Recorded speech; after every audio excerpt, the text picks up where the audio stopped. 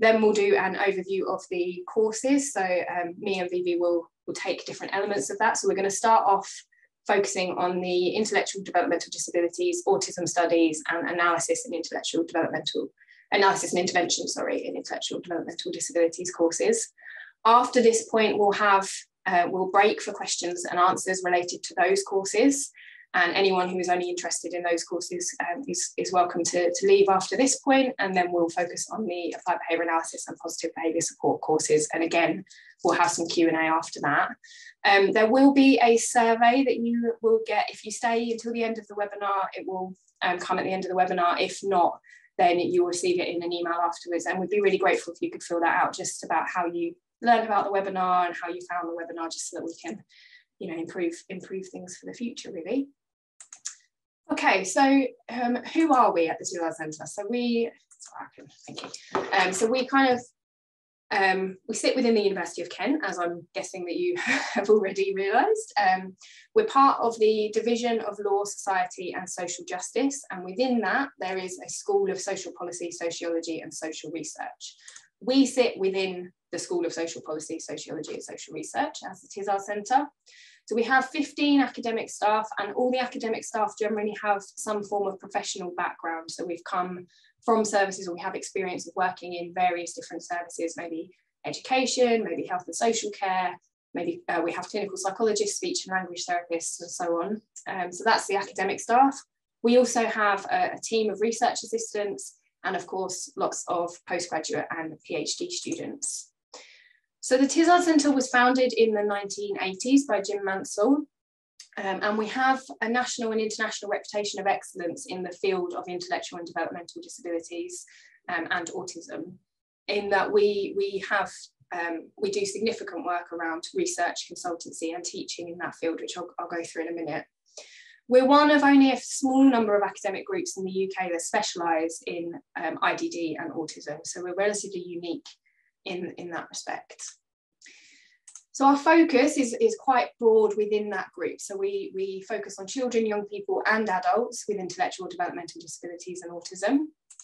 We focus in a range of different areas, so essentially any area that might be relevant for that group of individuals, we potentially would be doing some work in. So examples are health, psychology, social care and education.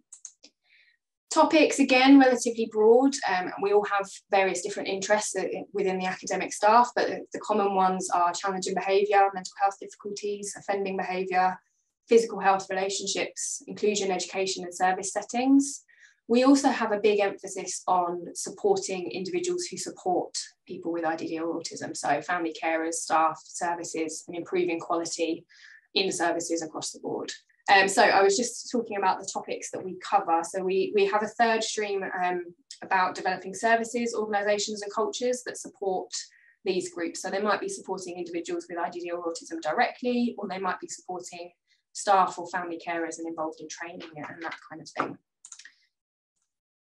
We have a very applied focus in the majority of our work. So anything that we do, we are aiming to make an impact on practice in the real world. So we're very applied and very focused on improving service support and quality of life for individuals with IDD and autism. So what exactly do we do? How do we do that? Well, we have four main areas of work, as I kind of mentioned earlier. So obviously we do a lot of teaching. We teach postgraduate students, we run taster sessions, and we also do lots of training for services. And the idea is that we're trying to train the sort of next generation of practitioners in best practice and most current practice.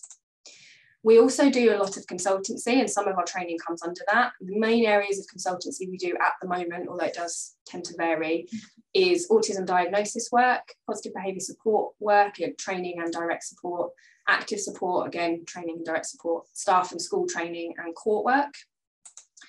Then we try and influence policy as well through various means. So we might be involved in policy developments. It's not uncommon for us to be consulted when new policy is being developed, and we sort of feed into that process. We contribute to calls for evidence that come out every now and then from the government, where they're trying to update policy or find out about a particular area, and we will feed into that. And we also historically have fed into some of the NICE guidelines in this area. And then finally, we also have a very big programme of research. So the majority of the staff at the centre do research as well as part of their roles. Most of our postgraduate students do research if they're on a course that involves that. We have our own journal called the Tizard Learning Disability Review, which is very practitioner focused and aimed at kind of publicising research findings that would be of use to practitioners. We run regular research seminars and this involves sometimes staff from the centre, but more often external experts in the field who are presenting on a particular topic or a particular piece of research they've done. And then we also have 2 journal clubs, and they're similar to the research seminars, but much more focused on particular articles or particular developments in the field. So we have one focusing on autism and one focusing on behaviour analysis, and they're run relatively regularly as well. In terms of our kind of recognition, I've already mentioned that we are sort of national and international, or nationally and internationally recognised in the field. And in 2013, we won the Queen's Anniversary Award for Higher Education, and that was in recognition of quoted our outstanding contribution to improving the lives of people with disabilities and their families. So obviously that was a very proud moment for everybody. We also consistently rank highly in the wider school of social policy and social research within which we sit. We rank highly for social policy in the league tables and in research benchmarks. So we perform very well in that area as well. So that's a very sort of crash course into who we are at the Tizard. Obviously, if you have any questions about that, then please let us know. But I'm going to hand over to Vivi now to go through the first part of our postgraduate study. Lovely, thank you. So just a big welcome from me as well. And just trying to get to the next slide. So what we are offering, so we do have a Master's in Autism Studies. That is a postgraduate, either a Master's or a postgraduate certificate or a postgraduate diploma. Depending on which one you're going for, it's a different amount of credits that you get, and we're going to talk a bit more about all these later on. We also have the MSc, so Master of Science in Analysis and Intervention in Intellectual and Developmental Disabilities. This one is only focusing, it's only campus based, it's not distance learning. What is the unique thing about this Master's in particular is the placements that is called, the clinical and service placement. We also have a Master's in IDD, so Intellectual and Developmental Disabilities, and it's also coming in as a certificate or a diploma or a VMA. We also have, Serena, if you want to talk about so we also have master's courses in applied behaviour analysis and positive behaviour support, and again certificates and diplomas as well. And I will talk much more about those later on. Mm-hmm. And a new master's that is coming up, it hasn't started yet, it's starting in September 2023. We're really excited about this, is the Master's in Intellectual and Developmental Disabilities and Forensic Issues. So watch out for that one if you're interested in forensics. So the entry requirements and what you need to have. So this year we need a recent university degree that is a 2-2 or both, and it doesn't matter if it's in the UK or it needs to be equivalent to a 2-2 or both. However, if you don't have a degree, again, that's okay. It doesn't mean that we're not going to consider your application, we will, but you need to kind of provide us with evidence of your ability to complete that postgraduate program. So most of the times we're asking you to do a task, if you're falling in that category. International applicants, they are required to have UK experience in most circumstances, but again, that doesn't mean that we're not going to consider your application. If not, it might be that someone is an international student and they do have experience of autism and learning disabilities in their country, and that would be fine as well. But we do need so evidence that your English is okay enough to go through the degree. So we need an IELTS or equivalent of 7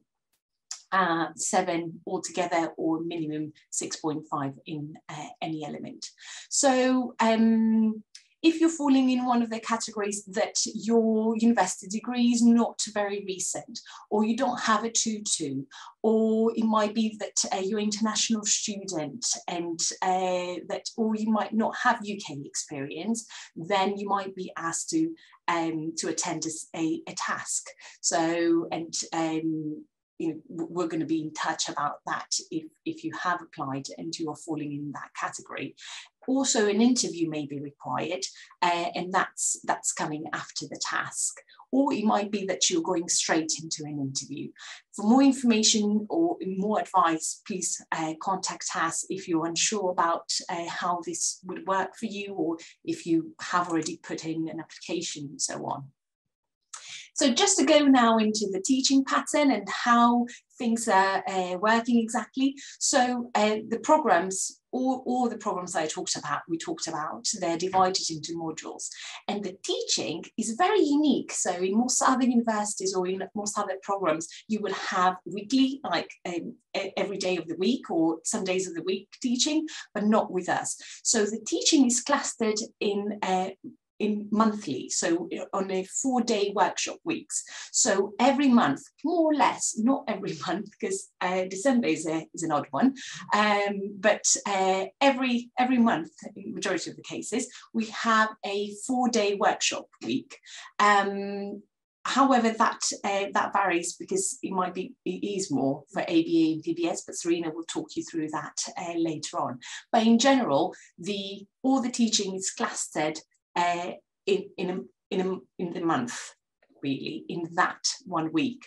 So the workshops, during the workshops, we've got teaching, we've got seminars, we've got discussions. Some of the modules, they're shared between the Tizard programs, like the research methods program that is shared between autism, IDD, and the Masters of Analysis and Intervention.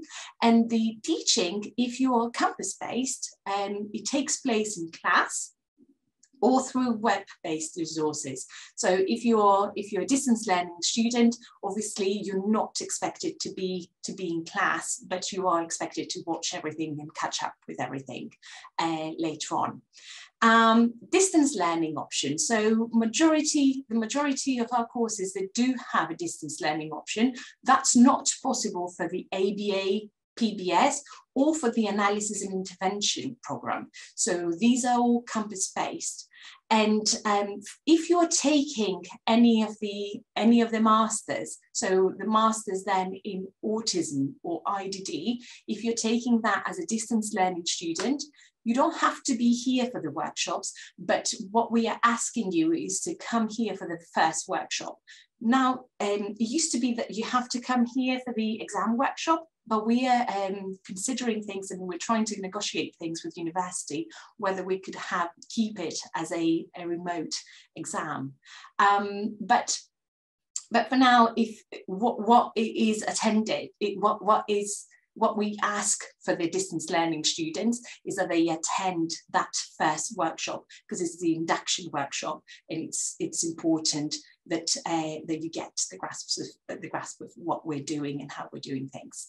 So after that, when you all go home, you have access to the videos of the lectures. Not only the distance learning students have access to those videos, the campus-based students also have access to those. And so we have the recordings, we have virtual sessions, we have forum discussions, guided reading, and if you're a distance learning student, no other attendance is actually required. Now, if you are doing the analysis and intervention program, then you are also required to do a placement. There's actually 2 placements that you're required to do, the service placement and the clinical placement, and we're going to talk about those in more detail. If you're doing the MA in autism, the IDD, the ABA, or the PBS, or the forensic issues, they do not have placement. The only one with a placement is the analysis and intervention one. Okay, now a bit about the structure and how we assess things. I know that I might not want to know, but some of you very organized people might want to know. So the coursework, the way that we do coursework and we assess your understanding is via essays, is looking at case studies, looking at reports. You would potentially have to do a presentation or a poster, and a dissertation if you're doing the masters. Then we also have exams, and there's some essay-based exams, so more traditional ones, but we also have multiple choice questions or short answer questions, and information about each one of the modules and what kind of exam you are to expect. You're given guidelines for everything when you start with the module. So in order to progress through the program, you're required to pass all the modules. So the modules as a whole, and the pass grade is 50%. So you need to achieve a 50% in order to pass.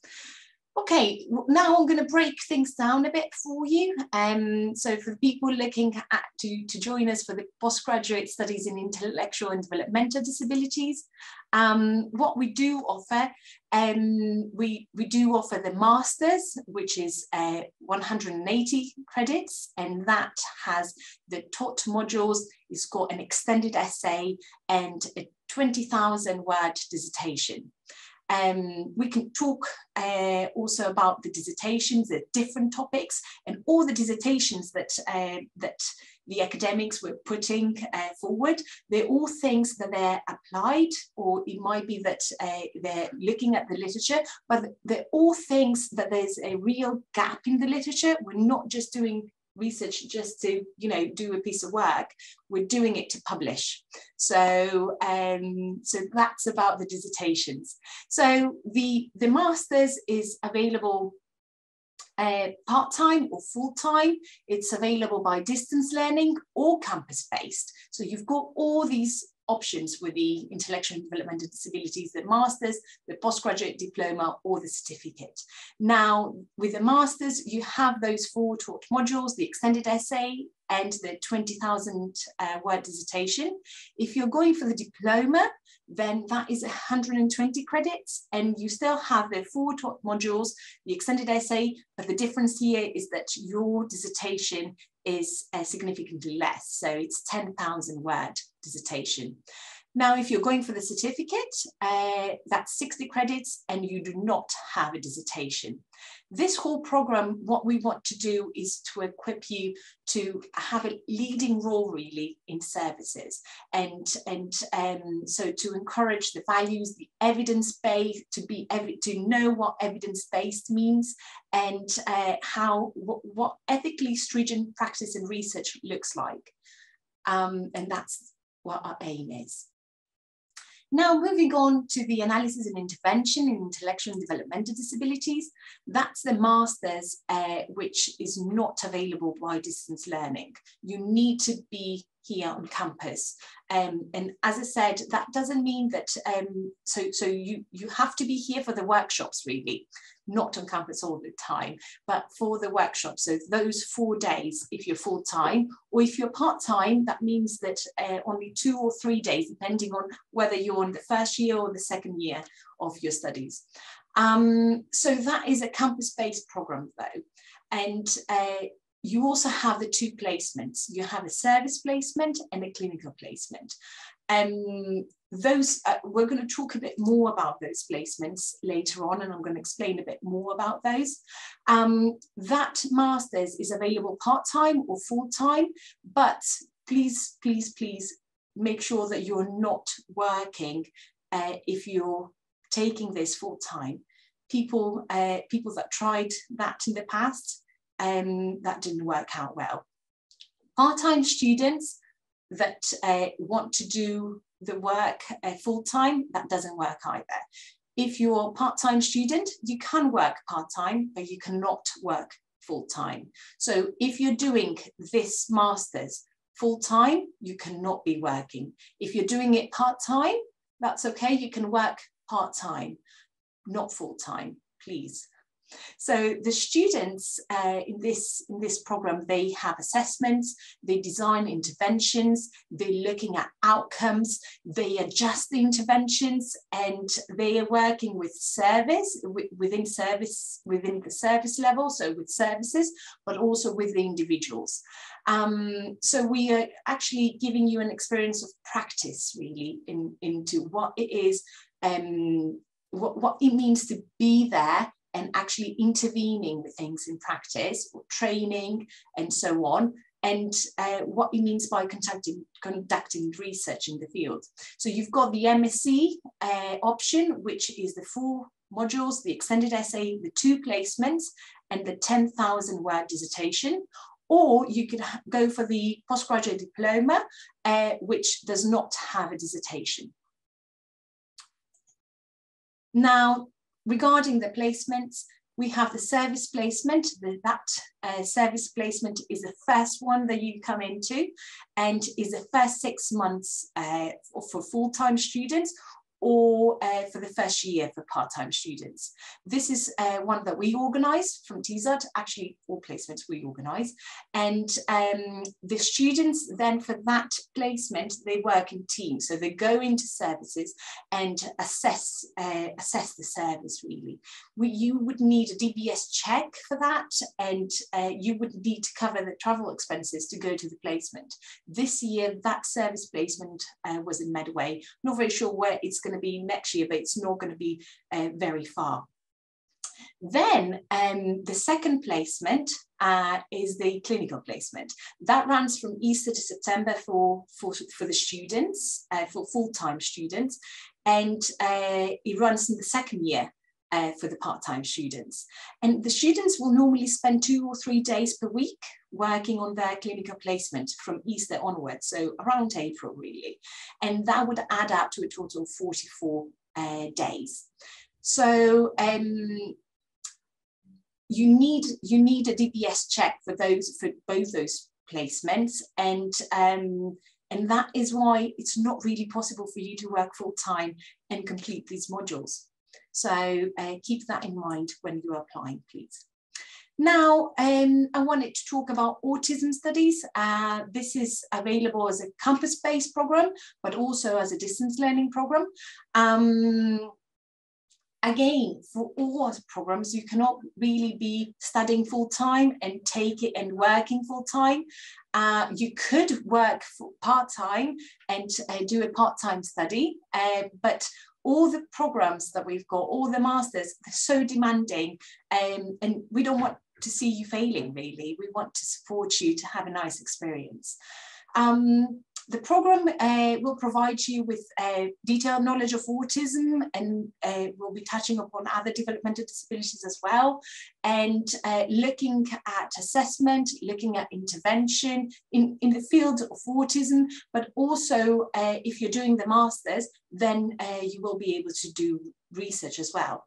So the masters, if you're doing the masters, you'll have to do the 5 top modules, the extended essay. You also have a case study here and your dissertation. If you're going for the diploma, you have the taught modules, the extended essay, and the case study. So you don't have a dissertation. And if you're going for the certificate, you do have the 4 modules and the extended essay.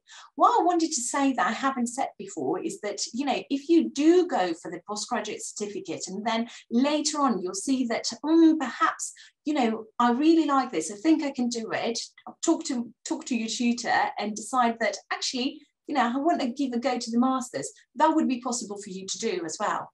So just something to keep in mind. And finally, the postgraduate study in IDD and forensic issues. This is starting in September 2023. It's an advanced professional development program. So it's giving you really detailed knowledge and the understanding of intellectual and developmental disabilities, but also forensic issues, looking at etiology, assessment, treatment of offending behavior, and the legal policy framework into working with people in this setting, really. So it's looking at your professional practice, but also the service issues connected to those. and you would need experience of practice or conducting research in the field. So something to look forward that one starting in 2023. This is from me. And these are the, it's all the information. Please follow us on Twitter and emails if you have any questions. I'm going to stop here and I'm going to stop sharing and give a bit of time for questions, if that's okay. And perhaps.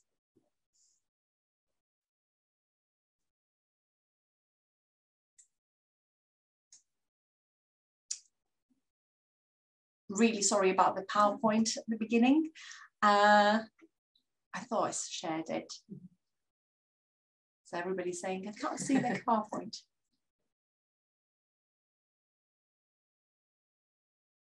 How are we defining recent? So one of the questions is, how are we defining recent? So I guess that is for your degree. So in the recent would be in the past 5 years, but it doesn't matter if you don't have a degree in the past 5 years. That would mean that if you have all the rest, if you tick all the rest of the boxes, then that would just mean that you have to go through the task. And if you pass that, then you can go to the next level. So don't be put off by that. The PhD programs, no, I'm afraid we're not going to be covering the PhD programs today, but normally what you would need to do if you're looking for a PhD program, please look on our website, and I would say email Michelle McCarthy, who is the PhD convener. And also, if you have a topic in mind, I would email the the academic that might be interested in it.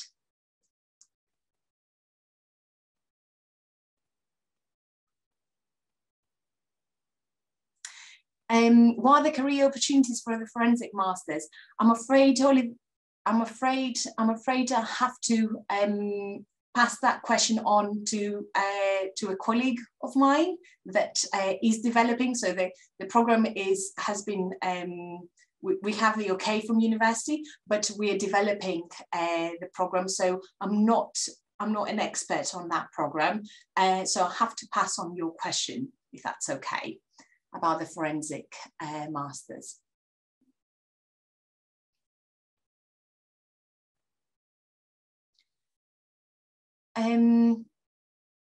So for career developments, I've got a speech and language therapist here that is asking whether the master's program will help build on their career. I would say it would, because it would give you that knowledge on services. It wouldn't give you information really on as a speech and language therapist as such. So it wouldn't be giving you sessions on play time or floor play or anything like that, but we would cover the case study, say for autism, for the autism masters. Or if you are doing the MSc in analysis and intervention, it would give you that clinical experience. So that would that applied knowledge really. So yes, do you want to yeah, say just something? one thing I would add to that, we do have a speech and language therapist here, Dr. Jill Bradshaw, and I'm sure she would be very happy to talk to you about how her role has developed through this sort of work. So feel free to email her. You can find her email address on the website.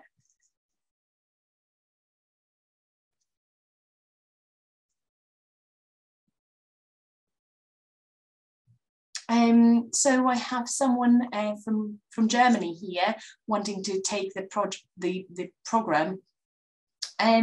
Yes, please do apply. We just need to see your transcripts. You would certainly need an IELTS test or equivalent, just to know that you can assessing the understanding of the English language, and then we can take it from there. Please do apply. Yeah, and just to add, for any international or EU applicants, there's nothing about not being based in the UK that would mean you have less of a chance of getting onto the course. It's about demonstrating your ability to study at postgraduate level, your passion and interest for the field, so why this master's versus another master's really, and just your experience in the field. So if you're a speech and language therapist in Germany, you probably have lots of very relevant experience to draw on, so just highlight that for us in your application. Yeah, certainly. There's another question about what is the difference between the MA and the MSc, so the Masters of Arts compared to the Masters of Science, is the placement. Basically, that's what it is. And with the Masters of Science, you would need to, for your dissertation, you would need to go out there and collect data. Whereas with the Masters of Arts, you could do a non-empirical study, so you could do a research of the literature. With a Master of Science, you would need to go out there and collect empirical data, either in services, with individuals, and so on.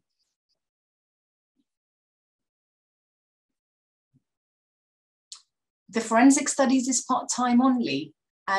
So I think so. I can't really, sorry. Yeah, I can't remember on that front because it's a programme that's not running just yet. The details are less clear in our minds, but perhaps you could look that up while I'm talking, if this is someone who's going to stay on, or we can confirm it in an email afterwards. Yeah. Or I can email the person if but I do think that it's part-time. Yeah. Okay. So someone is working full-time and there's no opportunities to access these courses. If you're working full-time, it would be very, very demanding. I would suggest that you drop your days and go to part-time, even if that means that you drop your days to 3 or even 4 if you're thinking of the person's weekend as well. But there's no way that I would say that you would be able to actually do the work in a level that is not going to be so stressful for you to actually achieve your masters. Yeah. The only other thing I would add is that if you do have an incredibly supportive employer who is able to not only release you for the workshops but also for time to work on your assignments, I mean, that's the key thing really. Lots of people, I think, look at it as the workshop weeks they need to find time for, which it obviously is a big part of it, but outside of the workshop weeks you will be working on your assignments, your dissertation, all of the other options, which is why we say not to work full-time alongside it. If your employer is incredibly supportive and is willing to release you for a good chunk of time to work on that, but as Vivi says, the best option really is to try and drop your days if you're able to. Another question is about what are the majority of students that we get, whether they're international students or UK students. The majority of the campus-based students, I would say they're from the UK, but we do have some international students that they do join us on campus. The majority, though, of the distance learning students are international students. Not that we have had people from the UK also joining us as distance learners because, family issues, work issues, they couldn't be here for the workshops. I would say that pattern is slightly different for ABA PBS in that the majority of our campus students are, the majority of people that live on campus are international students. Everybody for the ABA PBS courses is a campus-based student because we don't offer it via distance learning, but it's really common for people to kind of live across the UK and just travel down for the workshop weeks. So we do have a good chunk, I would say, of international and EU applicants, and I think that's because of our kind of position in the field, really. Yeah. There's another question about, I guess, it's about the Masters in Analysis and Intervention and whether your work supervisor trained at the Tizard Centre, glad to hear that, be able to provide clinical supervision. Yes, I guess for the clinical placement, yes, that has happened before.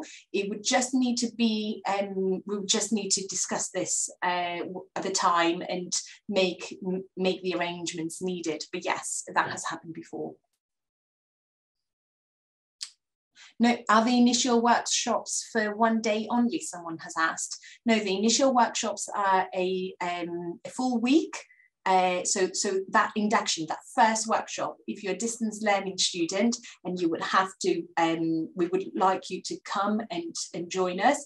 It's 1 full week if you're a full-time student, or 3 days if you're a part-time student. For the courses that Vivi's talking yes, about, just to say this is different for the ABA courses. Yes, but we just only talked about those. BBS ABA, they're coming up later.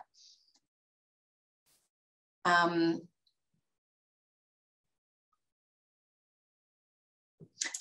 we please, we're going to cover all the ABA questions after the ABA presentation. Canadian students need the English test as well. I think if they're, I don't think so, but I'm not 100% sure from the admissions. If you go on the main Kent University website and type in English language requirements, it will bring up all the requirements for our postgraduate courses, and there is a list of countries that are exempt. I think Canada is probably in that list, but you can find that list on there. Obviously, we will check this for every applicant anyway, so we wouldn't ask you to do an English language test if you're from a country that is exempt. Okay, and someone is asking me to define a good chunk of time that would be required on a daily basis, but it all depends whether you're a full-time or part-time student. If you're a full-time student, I would treat that as a full-time job. Really, you would need to give at least like 30 to 35 hours per week. I would treat it as a full-time job. And the same if you're a part-time student, I would treat that as a part-time job. That's the same there. Yeah, I think the key thing to remember is that that to get the most out of your degree, it's not just about doing your assignments and passing them. You know, you want to pass them with a very good grade, as I'm sure you will probably do as you're applying postgraduate study, but also what's going to enrich your studies the most is by immersing yourself in the reading and the literature and the policy, and it's that kind of stuff that really takes the time. So it's not just the physical time writing your assignments, it's all the research and reading that you'll be doing around it. So that's why we say it takes a lot of time, and it should be treated as a full-time or part-time job depending on how you're studying. There's a question about PhD. I know that we're not discussing PhDs, but I'm going to answer that. Asking whether they can do a PhD with an MA qualification. And yes, you can do. There's no restrictions whether you have an MA or an MSc. So go for it. I'm not sure if we're open for PhDs for the time being, but have a look out on our website to see PhD opportunities. Okay. So we just to say, we have someone in the chat box who has studied with us before and has said they can vouch for the need of not working full-time while studying full-time. So thank you for that. That's someone who's got first-hand experience of this. Okay, I think I'm gonna pass this on to you, Serena, now. So anyone who's not interested in the ABA and PBS courses, you're welcome to leave at this point. If you don't, we're not going to go through anything more general again. But of course, if you have any other questions, you've got the email addresses that you can contact us by. So please feel free to send over any other questions. I think we need to do the screen share as well. Yeah. Okay, sorry. Trying to steal the mouse from Vivi. So we need to screen 2, isn't it? Is that one? Yeah. Okay. Thank you, everybody. Oh, hang on, it's not. No, thanks. This one's that one. Oh, yeah. Okay. It. Can you see the slides now? Please give me a shout if you can't. We think you can. So I'm going to talk about the Applied Behaviour Analysis and Positive Behaviour Support courses, because that's the courses that I'm most involved in. And the idea of those courses really is about providing graduates with detailed knowledge of behaviour analysis with a particular focus on behaviour analytic work with individuals who have an intellectual or developmental disability. And that's a really unique element of our course, really. We're not just teaching you about behaviour analysis, we're teaching you about how it applies to the field of intellectual developmental disabilities. I'm just going to see if I can. So I know we've already mentioned this, but there is no distance learning option or placement on this course. In the past couple of years, we have, because of the pandemic, we have had to move it online temporarily. But the reason there's no distance learning option normally is because we are accredited with Applied Behaviour Analysis International, and I'll talk a bit more about what that means later. But we are accredited as a campus-based course, and so normally distance learning is not an option. There's just been an exception made during the pandemic, really. Similarly with placements, we don't offer placements on this course. Full-time, it just wouldn't be possible. You would not have time to engage in a placement. Vivi already mentioned that there are more workshops on our course, and again, I'll go through that later. Part-time students who want to take a practice route through the course are generally students who are already working in settings, and so we've just found that offering a placement is not of interest most of the time to the students who take these courses. One thing to say is that there are courses in ABA and courses in positive behaviour support. The talk content is exactly the same regardless of which programme you're registered on, and again that's because we are accredited to provide a certain talk content to you. The differentiation is made in the dissertation and work-based learning that you do, in that PBS students will take a much more PBS focus in those pieces of work. So just to be aware, the talk content is the same and the dissertation is where the difference lies. So we have those different courses, as I mentioned. So there's the MSc, the postgraduate diploma and the postgraduate certificate, but the postgraduate diploma and certificate are only in ABA and not in PBS. And again, it's because the talk content is the same, so there's no real differentiation there. And both of those, the postgraduate certificate and the postgraduate diploma, are full-time only. The masters can be full-time or part-time. Obviously, part-time is over 2 years, full-time is in 1 year. Part-time is not available to international students, and that's usually based on visa requirements. Part-time students, we've already said, can continue to work part-time, but it is still quite demanding, but it is quite common to do that and work take the practice route through the course. Full-time students cannot work, there just would not be time. Full-time students have sometimes in the past taken very time-limited placements or work in particular settings, but it's time limited, it's a few weeks only and a few hours a week only. Trying to work part-time routinely along full-time just will not work. So the three courses, the Masters is 180 credits and you have 7 modules on the Masters plus either a dissertation of 8,000 words or a work-based project of 5,000 words plus a video, and I'll go through those in a minute. The diploma is 140 credits and you've just got the 7 modules, so no dissertation or work-based learning.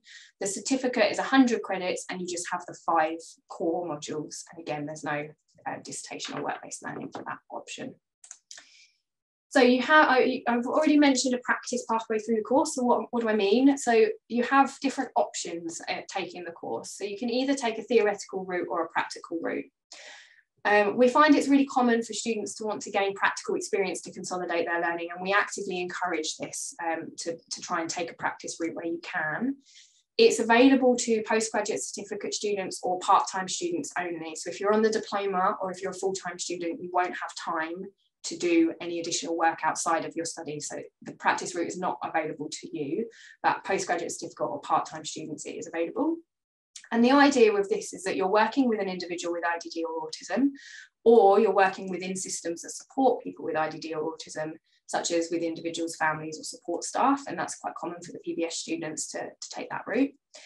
And you will work with that individual for a series of assignments through the course. So the assignments mirror the kind of work you would normally do, an assessment, a plan for support, implementing that and evaluating that. Students are responsible for identifying a suitable person or people to work with for the practice route and gaining consent. So we don't arrange that for you. You are responsible for arranging that and identifying someone. The theory pathway, if you're not able to take the practice route or you don't want to take the practice route, there is a theory pathway. The assessment pattern is very similar. So we will provide you with videos and data following assessment and development of a plan and evaluation of that, but it's based on a theoretical or hypothetical case study rather than in practice. Following that, you have options about a dissertation or work-based learning, and this is only obviously relevant to the master's students because they're not part of the other courses. Essentially, as a master's student, you will complete an independent project as part of your course. If you're full-time, this must be a non-empirical dissertation, so something like a systematic review of the literature, because you will not have time to get through ethics and go out and collect data if you're studying full-time. If you're a part-time student, you can either do a dissertation, which can be empirical, where you go out and collect some data, or it can be non-empirical, so like a systematic review again. And the work for this is spread across both years. So you'll start working on it in year one and you'll carry on working throughout the course of your degree. However, if you're part-time and you went through the practice route of the course in year one, you can opt to take a work-based learning route rather than a dissertation, which involves an extended case study. So it's similar to the practice route assignments, but it's extended with a different individual in a different service context. And that's done in year two after you've done all of your practice work in year one. So just a note on the study commitments. I've already mentioned about there not being a distance learning option. The exception was just during the pandemic, so we expect it to return to campus-based in September. Similarly to the other courses at Tizard, we teach in workshop weeks, and our weeks on the ABA and PBS course are either 4 or 5 days long. There might also be a couple of additional sessions here and there for supervision and things like that. Because we are accredited, I mean, attendance on all the courses is compulsory, but because we are accredited, we actively monitor attendance and require compensation for any missed sessions. So it's really important that you plan to make the time to attend those sessions. And if you want a bit of information about what it looks like year to year, you can send us an email and I can send over an indicative timetable. There are 15 workshops overall on the ABA and PBS courses, 11 for postgraduate certificate students, all completed within the same year. For part-time master's students, you have 10 workshops in year one and 5 in year two. So that's something to bear in mind. The study commitment is slightly more in year one for part-time students. And the reason for that is that we need to give you lots of foundational knowledge to take a practice route through the course. And so the 10 workshops are really core information that you need in order to do that practice route. And then in year two, the time outside of your workshops is spent on your work-based learning on your dissertation. So the time is kind of weighted towards that really. Obviously, full-time master students or diploma students do all 15 workshops within the 1 year.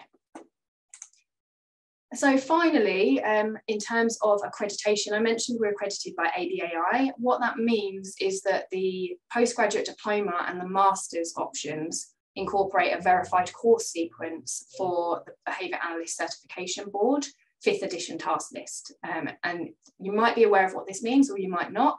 Essentially, this means it meets coursework requirements for those who are seeking certification as a board certified behaviour analyst. So these courses will provide the coursework that you need to be eligible for that. There are other requirements to be eligible for that as well. So there will be degree and experience requirements. If you take the master's, you've met the degree requirement as well. But if you take the diploma, you would need an alternative master's level qualification. And there are experience requirements as well. So please don't think that doing the course makes you immediately eligible. It meets that requirement about the coursework. Another thing to be aware of is that the BACB will stop offering exams in the UK by 2025. So those residing in the UK who are seeking certification need to ensure that you meet all of those requirements and pass the exam by the end of 2024.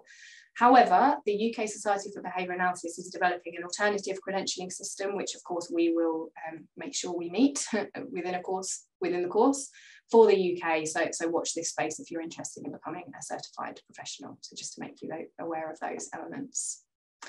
So I'm going to stop the share here again and cover any questions that have come up about the ABA and PBS courses. So I think I've already covered the question about why it's not possible to do distance learning for the ABA courses. So I'm just going to check whether there are any other questions that have come through. And there haven't been so far, so I'll just wait a moment to see if anybody wants to raise any questions on any of that. In the meantime, can I please check about the forensic? Yes, absolutely. That's interesting.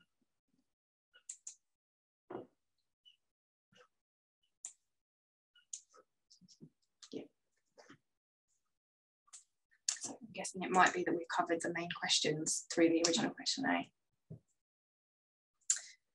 So someone's asking, from applying, when do you find out if you got onto the course? Is there a date? There isn't a specific date. It's about when we kind of process your application and go through from there. So it can be any time really up until July, when the cutoff is, or just after July. So if you apply now, you will find out sooner than that, but I can't give you a date, unfortunately, about when you will hear back. Just to answer the question about the forensic masters, yes, it is distance learning, part-time only, and it starts in September 2023. So I can see another question on how often do you need to attend on part-time masters. So you have those 10 workshops in year 1. They're roughly once a month, although very occasionally there's 2 workshops within the same month or close together. And then in year 2 it's 5 workshops. This is where an indicative timetable would be useful, so feel free to send an email through and I can send that out to you, because then you can see roughly where the workshop weeks fall. They only tend to vary by a day or 2 each year, so it'll give you a bit of a better idea about the attendance requirements. And that could be available as well for anyone that is interested about the autism, intellectual and developmental disabilities, or analysis and intervention masters, postgraduate courses. If you need an indicative timetable, let me know, and I can make that available for you. Obviously, we haven't got the exact dates yet for next year. The dates will likely change. But you can see where they fall, more or less. They don't tend to, to alter a lot. Yeah, absolutely. Is anyone in the department interested in brain injury in PBS? That's a very interesting question. I mean, speaking personally, because I'm interested in positive behaviour support myself, it's not something I wouldn't be interested in, but I guess something to be aware of is that because this course is focused on intellectual and developmental disabilities, any work you do through the course would have to be related to that.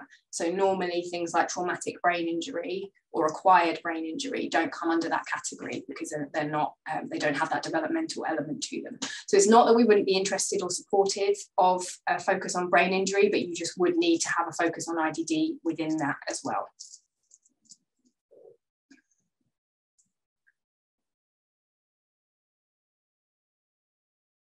Just wait a moment to see if any other questions are kind of come through.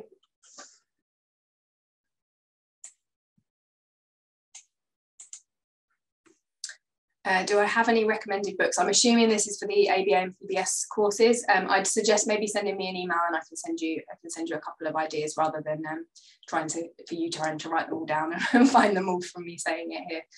But yes, very happy to send over some recommended books. And the same goes. Yeah, for the other courses as well. For the other courses, yes. Email me if you require any reading. And just to say, we really encourage anyone who's interested in getting started on reading. That's a really good thing to do. Yes.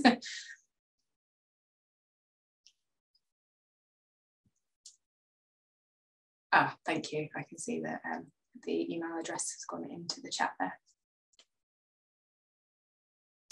Might take a bit more time to type in my name. Yes.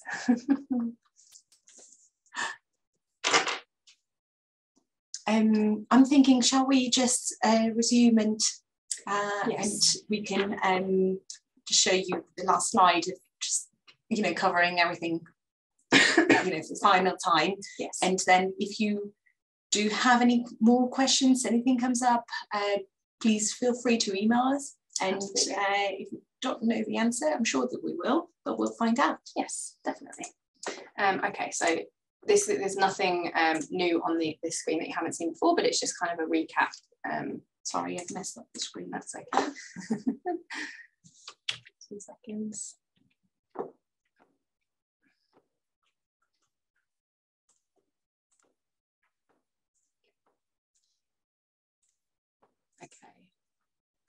So just as a recap of the courses, just to remind you what we've been through, we spoke about the Masters in Autism Studies, the Masters in IDD, both of which also have a certificate and a diploma option, the Masters in Analysis and Intervention in IDD, which has a diploma option as well, and those clinical and service placements, the Masters in IDD and Forensic Issues, which is distance learning or part-time only, which isn't starting yet, starting in September 2023, and again has certificate or diploma options. And then finally, we went through the Masters in ABA and PBS, both of which are campus only, but you do have certificate or diploma options there as well, and no placements or internships, but that you can opt to take a practice route through the course if you're a part-time student and working in a relevant setting.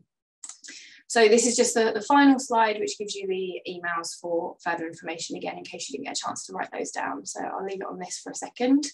and then I'll check out those, any final questions. And just to say again, please follow us on Facebook or Twitter and our YouTube channel, because we quite often post really relevant information that you might be interested in as potential applicants. Yeah.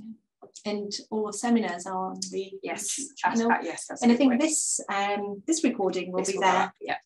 Yeah, absolutely. Okay, so that's it from us. Thank you, everybody. I'm just going to check whether there have been any final questions while I've been talking there, and there haven't. So as we said before, please feel free to email over any questions, and thank you very much for attending and listening. I hope that you I hope to see your applications coming through. Thank you. Bye, everyone. Bye.